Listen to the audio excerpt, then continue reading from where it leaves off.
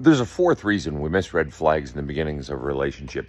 If you were raised to believe that people are generally and largely good, if you were taught to give, to always forgive, to always love, to always care, if you were taught to be a strong giver, you will be inclined to assume that when you meet someone that breaks that pattern, when you encounter someone that doesn't feel good, you forgive. You assume it'll go away. You assume the best. And you keep assuming and you keep forgiving and you keep giving. And what you eventually realize is this feels so fucking shitty.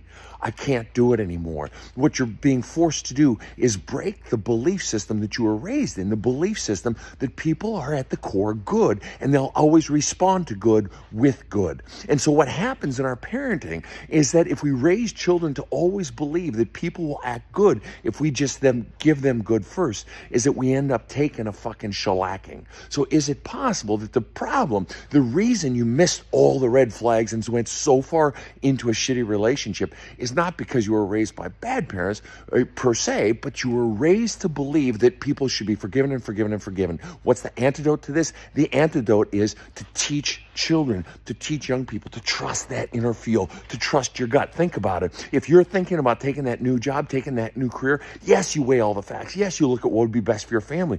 But in the end, you go with what feels right to you. Because your mentor, your advisor may be saying, yes, you should take it based on X, Y, and Z. But if it doesn't feel right to you, it doesn't feel right to you. And that's called teaching a person to trust their own intuition. So what were you taught? Have a kick-ass day.